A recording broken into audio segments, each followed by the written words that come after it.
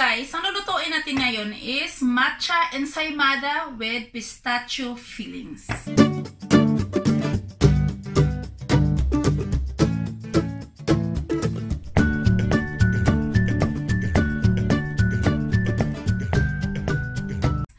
So guys, ito yung mga ingredients. So, flour, sifted flour, lard, butter, powder milk, sugar, water, warm water, salt, fresh yeast, vanilla, matcha powder, and egg yolks. So guys, itong matcha powder guys, ito ay green tea powder. Mabibili ito sa mga Asian stores. So, ang pangalan talaga niya matcha powder. So, green tea powder. At tsaka guys, ipapakita ko din sa inyo yung mga fillings ko. Yan, ito ang pistachio cream. So, nabibili ito sa mga market na ready na. So, yan, extra flour for dusting. Tas, itong margarine. Ito, margarine to. So, at saka itong cheese. Ito ang pang-grated cheese ko. Pinapakita ko sa inyo kasi dito, ayan o, gusto dolce e morbido. So, ibig sabihin nito dito sa Italy, ibig sabihin nito, dolce to, matamis. So, para ito sa mga matatamis. So, kaya kung naghahanap kayo, kasi maraming nagtatanong sa akin talaga sa yung feelings ko na na cheese. Kasi nahirapan silang hanapin sa market, lalo na dito sa Italia. Ayan, yan po. For dolce ito, para sa mga matatamis. Yan o. Yan ang hanapin nyo na tatak. So, ayan. Hindi ko pinapush itong brand na to. Tatapunan natin yung brand. So, ang ibig sabihin, yun lang. Ito lang ang importante. Yung cheese for dolce, for sweets. Okay. So, guys, bago tayo magsimula, guys, kung hindi pa kayo nakapag-subscribe, mag-subscribe na po kayo. Paki-click lang po yung subscribe button. And, paki-follow nyo din ako sa aking Facebook page na Kusina ni Igay din. Okay, magsimula na tayo. So, magsisimula talaga ako lagi sa dry ingredients. So, unahin natin itong flour. Mix natin yung matcha powder. Ayan, guys. Tas yung sugar.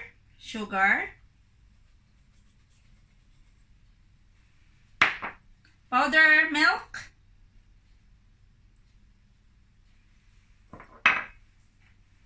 Tas itong yeast, fresh yeast.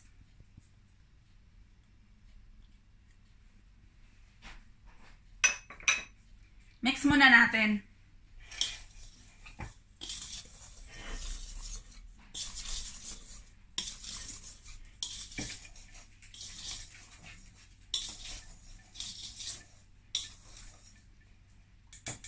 Tas yung salt. Mix din natin.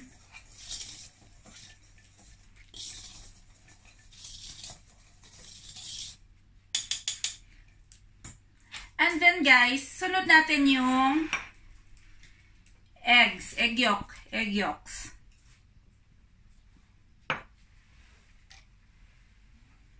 Tas yung butter.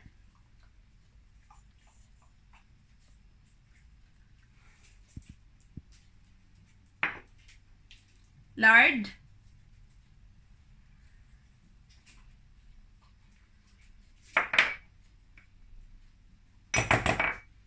Tas yung vanilla.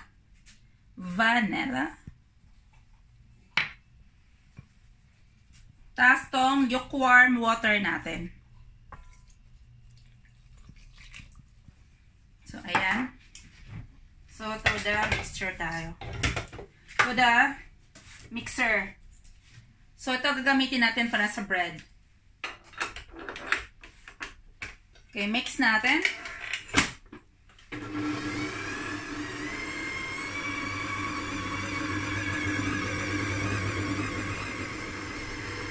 So, ayan guys. Ready na yung dough natin. Off na natin yung mixer. Ayan. So, idadusting lang natin yung table.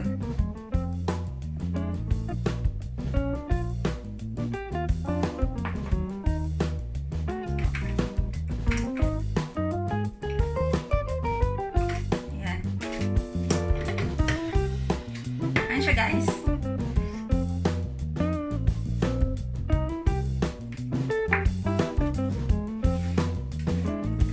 Napaka-soft niya. Ayan.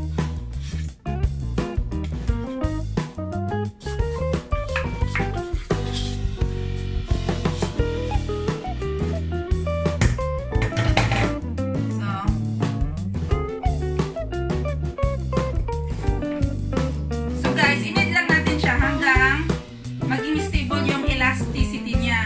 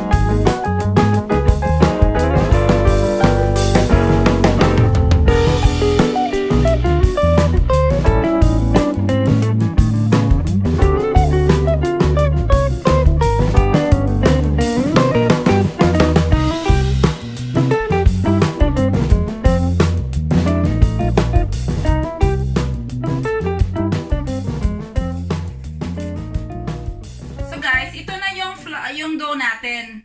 Ang lambot niya. So, ang secret dito lang, para mahawakan ko, nilagyan ko ng flour yung kamay ko, para hindi didikit. So, yun. Lagay natin dito. Lagyan na natin ng dusting. Tapos, ayan. Ayan. So, cover lang natin siya ng cling wrap, guys.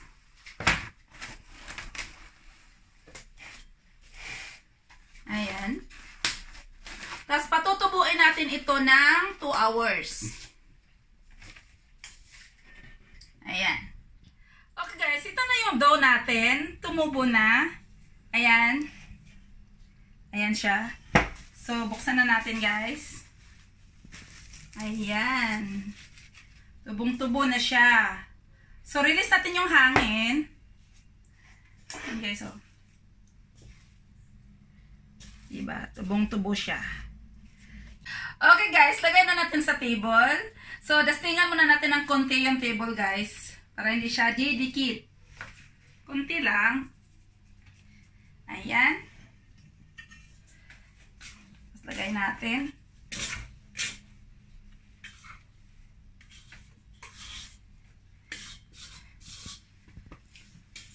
So, ito na yung matcha natin.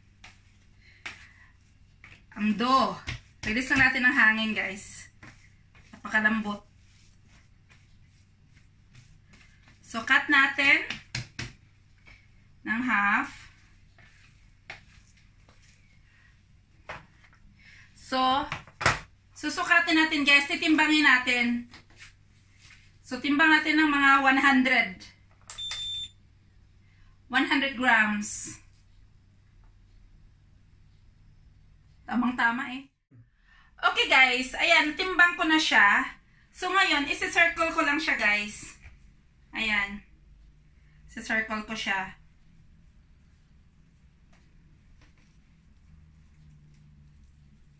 Napaka-soft niya guys, oh, napaka-soft. So guys, ito guys, na-circle ko na guys. So, ang next natin gawin, ay lagyan natin siya ng palaman. So, ini-knead ko lang. Iro-roller ko. Pahaba. Ayan. Para lagyan natin ng palaman. Ayan.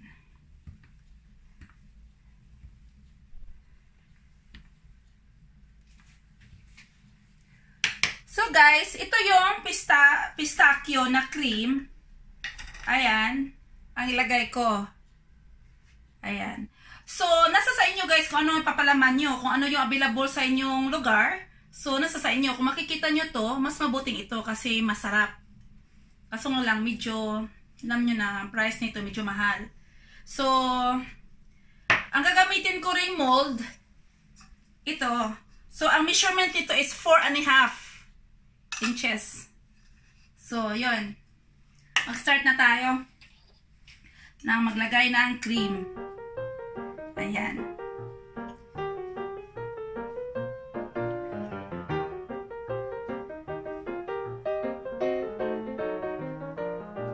So, ayan guys. So, close natin. I-roll lang natin.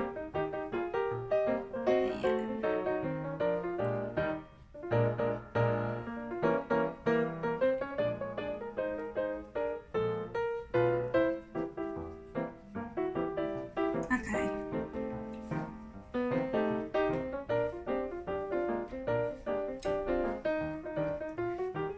Napaka-soft po ng ensaymada natin. Ayan. Tapos lagay natin. Ito nga palang ano ko guys, na-ano ko na to, nalagyan ko na to ng butter, na-brush ko na to ng butter para hindi siya didikit. So, ayan siya. So, another one.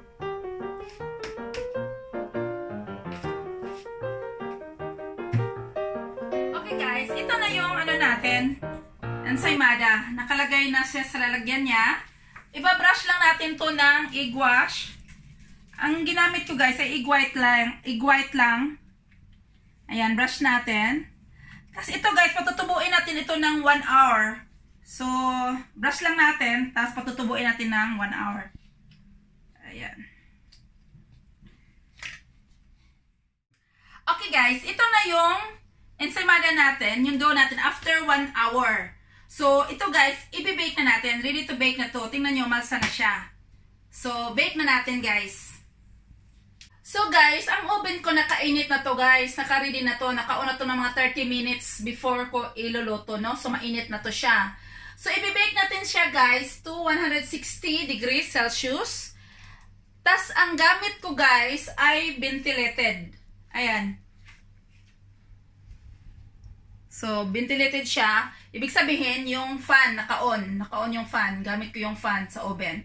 So, i-bake natin to ng mga 15 to 20 minutes lang. Kasi pag ventilated, mas madali siyang maluto. So, okay. Bake na natin.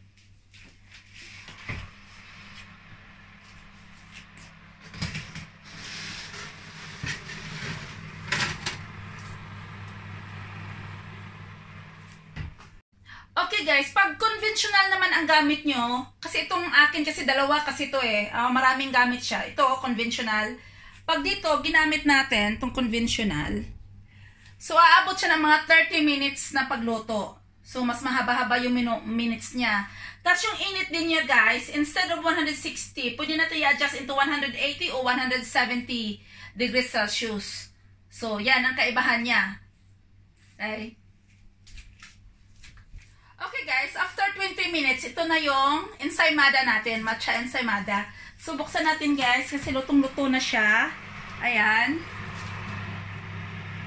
Ayan. Nag-brown yung ibabaw niya, kasi bernas ko siya ng egg wash. Ayan siya guys, ang ganda. Ayan ko na.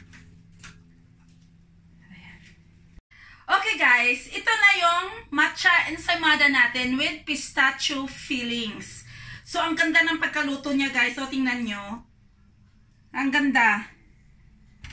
Tsaka yan o, makikita mo yung mga pistachio na nalabas. So, ito guys, mainit na mainit pa to kasi galing pa tong oven. Kaya lalabas na ng oven. Yan, mainit. So, para lamigin muna natin to bago natin lagyan ng fillings sa ibabaw. No? Yung frosting niya sa ibabaw pala. Hindi fillings, yung frosting. Okay, hintayin muna natin lumamig guys. Okay guys, ito na yung ensaymada natin guys. Malamig na siya. Ayan. So, lagyan na natin ng frosting. So, ang ginamit ko guys, kasi may sobra pa akong cream ng pistachio cream. Pistachio. English na ha. Pasensya mo sa pistachio kasi Italian. So, at saka cheese, grated cheese. Itong grated cheese ko guys, ang ginawa ko dito, para mag-green siya, nilagyan ko siya ng matcha powder. Kunti lang na matcha powder. Tapos nilagyan ko rin siya ng powder or icing sugar. So, wag nyo rin kamayin kasi pag kinamay nyo yan, magbubuo-buo yan. So, ang ginawa ko, stick ang ginamit ko. Ginanon ko lang siya, minimix-mix ko siya ng stick. Para mag-spread out yung matcha powder. So, ngayon guys, ang gawin natin, itong pistachio na cream, ito ang gagamitin kong pang-frosting dito sa ibabaw. So, sa inyo guys, halimbawa, wala kayo nito, may maraming pang-substitute nito. So, halimbawa, gumamit kayo ng fresh cheese na Philadelphia o margarine, butter. So, pwede din. Kasi kahit na puti yung margarine, yung medyo yellow yung margarine, pwede nyo namang i-toppings itong green na, na cheese. So, magiging green na rin siya. So, ayan. Nasa diskarte lang yan, guys, no? Kung ano available sa market nyo, no? So, ayun. Ngayon, magsisimula na tayo. So, ito na yung ensaymada. Matcha ensaymada ko with pistachio cream. Ayan siya, guys. Ayan. Ayan yung pistachio na labas pa. Napakalambot niya, guys, oh. Napakalambot. Napakalambot niya. Diba? Napakalambot po. So, ayan. Lagyan natin ng pistachio. Ito, guys, siguradong napakasarap nito kasi pistachio lahat ang gamit ko, pati sa loob, sa fillings niya, frosting at saka fillings. Ayan.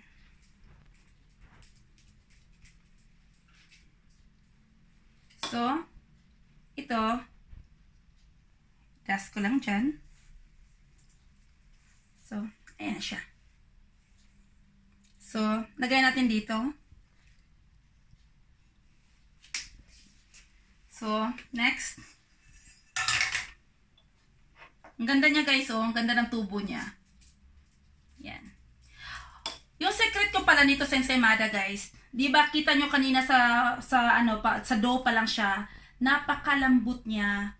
Huwag nyo dagdagan masyado ng flour. Para yung result talaga niya malambot. Kasi oh, tingnan nyo. Ito yung result talaga. Napakaganda ng result. So, ayan. Hindi ako nagtitipid ng pistachio.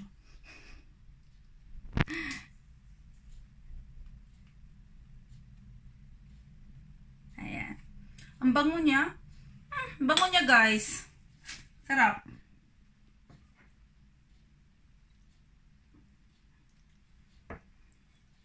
Ayan. So, lagay natin sa lalagyan natin. So guys, ito na yung matcha ensaymada with pistachio fillings.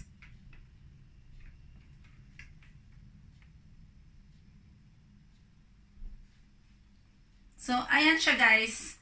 Itong matcha ensaymada ko with pistachio. So, mixture siya ng matcha at saka pistachio. So, the same color sila. So, first, YouTube video pa to. Wala pa akong nakitang ganitong ensaymada sa YouTube. So, sarili kong sarili kong combination.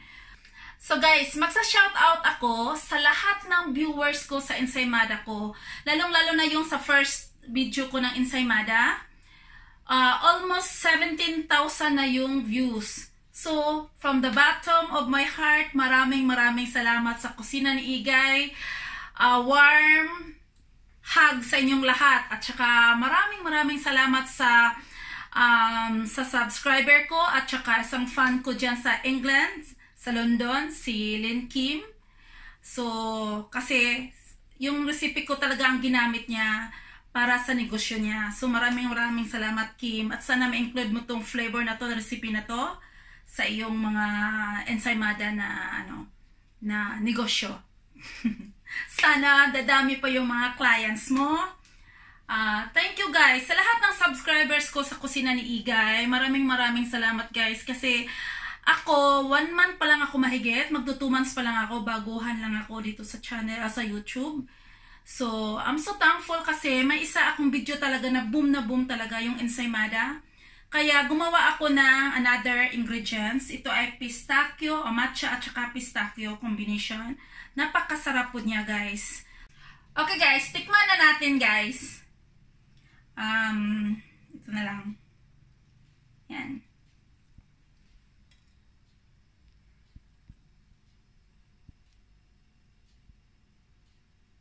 Yan siya. So.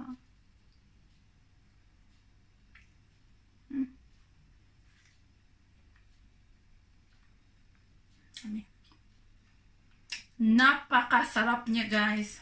Tsaka napaka-soft. Lasang-lasa yung guys, pistachio at saka matcha sa loob. Nagtatalo yung dalawang flavor sa loob. So, napakasarap niya guys. So, guys, for more videos, please click like and subscribe my channel. Okay, thank you for watching guys. For more videos, sa susunod ulit.